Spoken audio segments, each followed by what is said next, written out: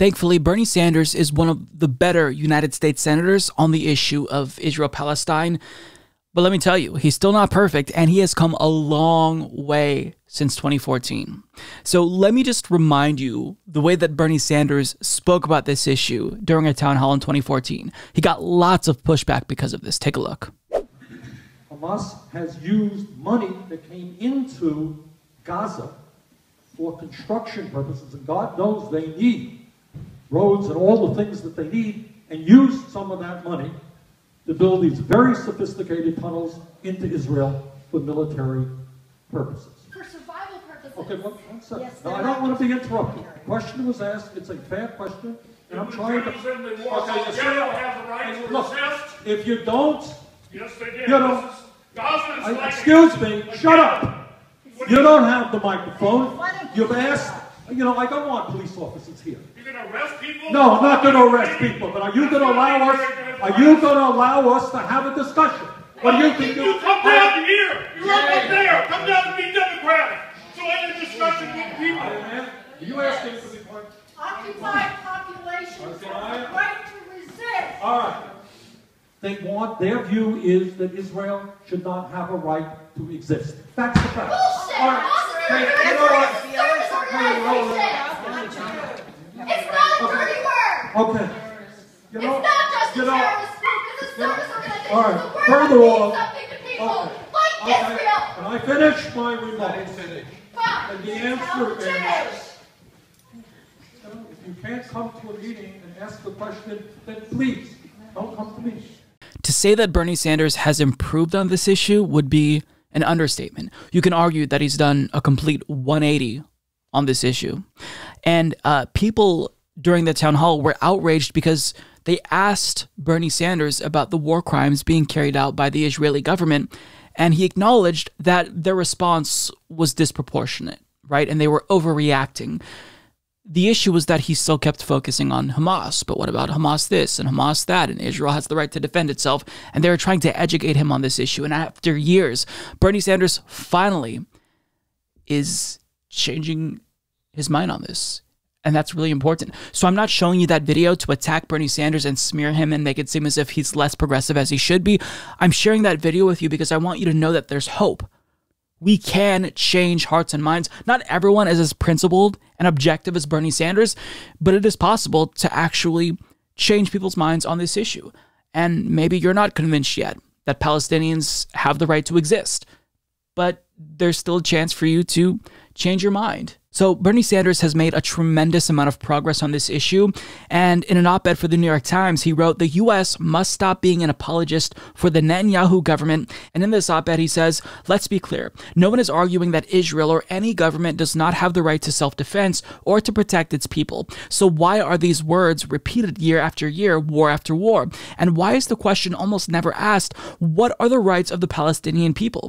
In this moment of crisis, the United States should be urging an immediate ceasefire. We should also understand that while Hamas firing rockets into Israeli communities is absolutely unacceptable, today's conflict did not begin with those rockets. Over more than a decade of his right-wing rule in Israel, Mr. Netanyahu has cultivated an increasingly intolerant and authoritarian type of racist nationalism. In his frantic effort to stay in power and avoid prosecution for corruption, Mr. Netanyahu has legitimized these forces, including Itamar Ben-Gvir, an extremist Jewish power party, by bringing them into government. It is shocking and saddening that racist mobs that attack Palestinians on the streets of Jerusalem now have representation in its Knesset. Now he goes on to call for an immediate ceasefire, and he calls on Joe Biden to actually condition the aid that we're sending to Israel.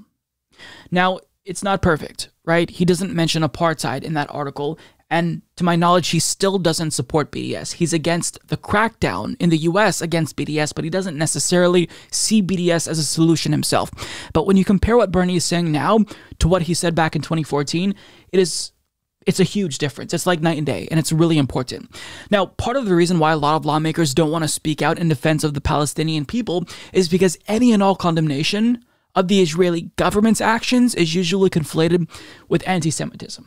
What? You're condemning this far-right extremist Benjamin Netanyahu? It must be because you're an anti-Semite. So the question is, when somebody who's a Jewish American like Bernie Sanders condemns the far-right extremist government of Israel, what's the response? Well, it's the same response. They tweak it a little bit. Rather than saying that he's anti-Semitic, they just say he's a self-hating Jew. And if you read the op-ed that Bernie Sanders wrote, there is zero indication that he is a self-hating Jew. But that didn't stop Alan Dershowitz from going on the far-right Newsmax TV and calling Bernie Sanders just that, and ironically condemning Palestine for war crimes. You get the social media supporting Hamas, the New York Times supporting Hamas, and it sends a very powerful message. Do it again.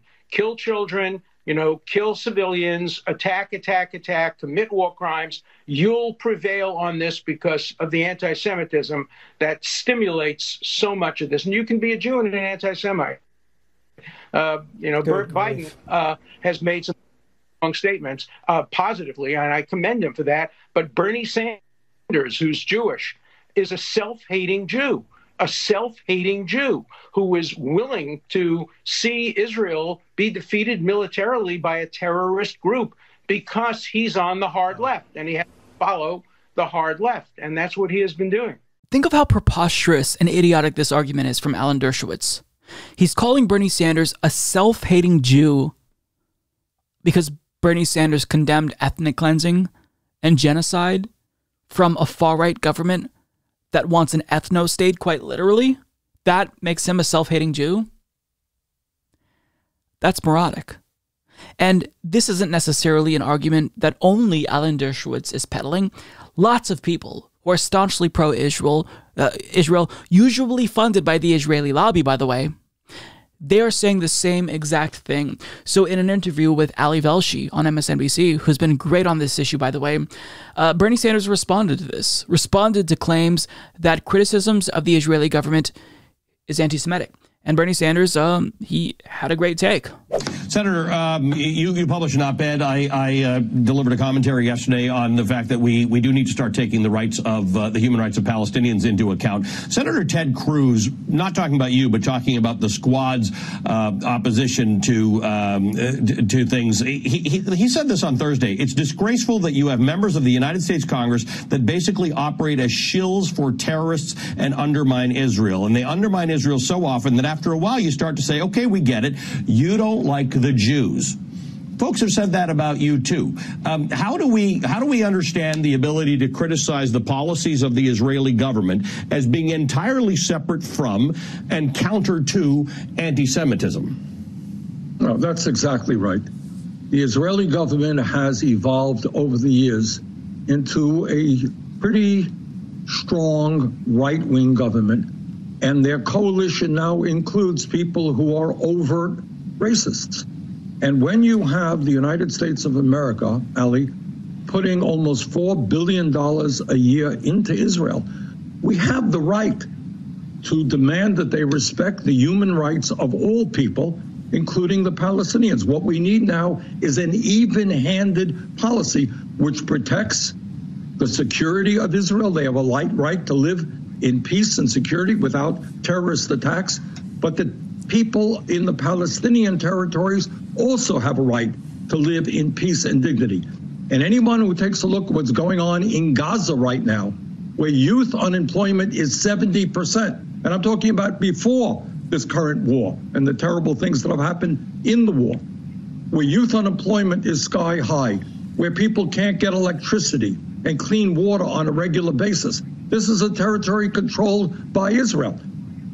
So we got to deal with the corruption of the Palestinian Authority. We got to deal with that. But we have also got to create a situation where the people in the Palestinian territories are respected as well. Yeah. So what he's basically saying is what's wrong is wrong. It doesn't matter who you are and where you come from. Genocide is genocide. Ethnic cleansing is ethnic cleansing. My words, not his, of course, but the sentiment remains. Don't let these bloodthirsty fools intimidate you into thinking that it's anti-Semitic to condemn the right-wing government of Israel that wants an ethno-state. They're the ones who are actually racist. They're the ones who are prejudiced, who hate another group of people because of their identity. It is not anti-Semitic to condemn the right-wing government of Israel. To not condemn the right-wing government of Israel means you actually don't care about people who are suffering. So don't let them try to weaponize their identities to shut down criticism. This is just a diversion tactic pushed by the Israeli lobby to get people to turn a blind eye to the war crimes being committed by Israel. But no, silence is unacceptable. And for those like Andrew Yang and Richie Torres who go out of their way to defend the ethnic cleansing that Israel is doing currently against the Palestinian people, they're the ones who will be viewed as the intolerant bigots who support something so egregious that I don't think it's that long until all of history sees what's happening. In fact, I can't even say that. The rest of the world already sees what's happening. It's just the United States who brainwashes its citizens. But again, even that's starting to change as some US media outlets are calling it what it is, an apartheid. They're calling Israel an apartheid state. They're calling Benjamin Netanyahu a war criminal because he is. And the United States is the sole vote that blocks condemnation of this on the UN Security Council. So honestly, we stand alone in the world in allowing this to take place. So understand that in the broader context of world history and the fight for justice, we know who's on the right side of history. I think that's very obvious. It's not folks like Alan Dershowitz. It's folks who stand up for the Palestinian people. And that should be obvious. It shouldn't be this controversial. People shouldn't be this afraid to speak up because they're afraid that condemning a psychopath like Netanyahu means that they're anti-Semitic. That's preposterous. And we have to absolutely vociferously push back against this moronic narrative. We have to.